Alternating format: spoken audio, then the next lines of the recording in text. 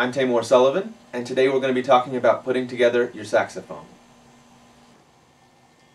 The main parts of a saxophone are the body, the neck, the reed, the mouthpiece, the ligature, which holds the reed to the mouthpiece cap, which protects the mouthpiece, and a neck strap. The first thing you'll want to do is to get the reed wet. I'll either take the reed and keep it in my mouth while I'm putting together the rest of the saxophone, or I'll soak it in a cup of water just for a couple minutes. The tip of the reed is very thin and very delicate, so you want to make sure that it doesn't get chipped or nicked. Your next step will be to put the mouthpiece on the neck.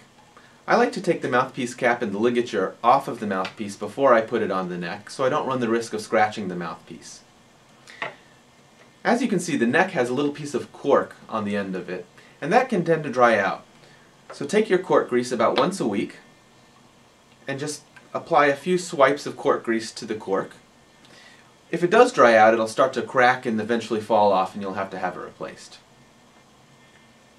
After you've done that, take the mouthpiece and gently slide it onto the cork. Next, it's time to put the reed on the mouthpiece. First, take your ligature and loosen the screws just a bit on it, and slide the ligature over the mouthpiece. When you do this, be careful not to nick the tip of the mouthpiece on the way down.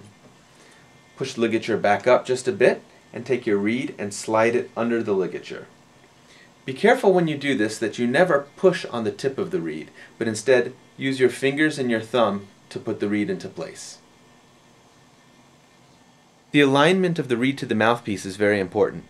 Make sure that the reed is centered right down the middle of the mouthpiece, and that when you look eye level at the tip of the reed, you see just a hairline of mouthpiece above the reed. This is an example of a well-placed reed. This is a common mistake I often see, where the reed is too low on the mouthpiece. When you're done aligning the reed, tighten the screws on the ligature until they're snug. The last step is to take the mouthpiece and the neck and put it into the body of the saxophone.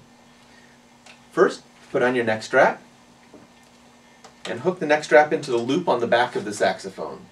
At the top of the saxophone, loosen the screw to your right and take the neck, hold it at the base, and gently rock it into the body of the saxophone.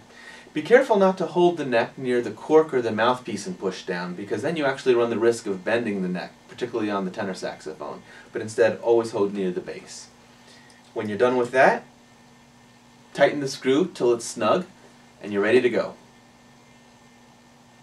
I'm Taimur Sullivan, and thanks for watching.